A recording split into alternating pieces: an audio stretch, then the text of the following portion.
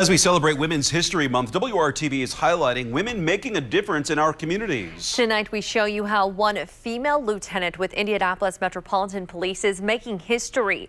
WRTV's Rachael Wilkerson shares her story, hoping to inspire Hoosiers everywhere.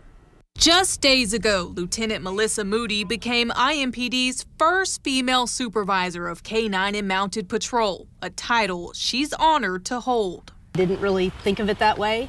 It was just a very awesome opportunity. Lieutenant Moody says combining K-9 and Mounted Patrol is new for the department. It's a challenge, but she's ready for the assignment. I have to supervise both units, and I'm going to have to learn two completely different worlds. Learn the K-9 world and learn the mounted world. Lieutenant Moody started her journey with IMPD 13 years ago. When I was a patrol officer, there was only like one or two females that were on the shift or within the areas that I worked. She worked her way up the ranks. Now in 2022, she's still one of the few women in a leadership role within the department. It's not a lot.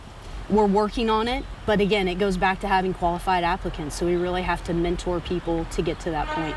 Her inspiration to move up the ladder comes from other strong women paving the way, like her friend Christine Carver. She was just the best of the best. I mean, not only was she a great cop, but she was caring and compassionate and firm and fair. And I always looked up to her because she was really in policing for my career in a time when there wasn't a lot of females around. Realizing how important female representation is, Lieutenant Moody strives to make a difference in not only female officers' lives, but girls in the community. The sky is the limit. Don't ever let somebody tell you what you can achieve or what is not possible. She's already motivating 17-year-old Shanice Brown. She's head of something, and it's the first time a female has been head of something. That means that I can still go on and be the first female president. That means that I can go on and be the first female this or that. We got to see things from all different perspectives, and really at the end of the day, I want my police department, because I live here, to look like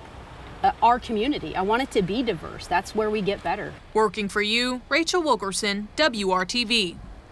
Lieutenant Moody says within the past 5 to 7 years, IMPD has made strides with diversity and mentoring those within the department.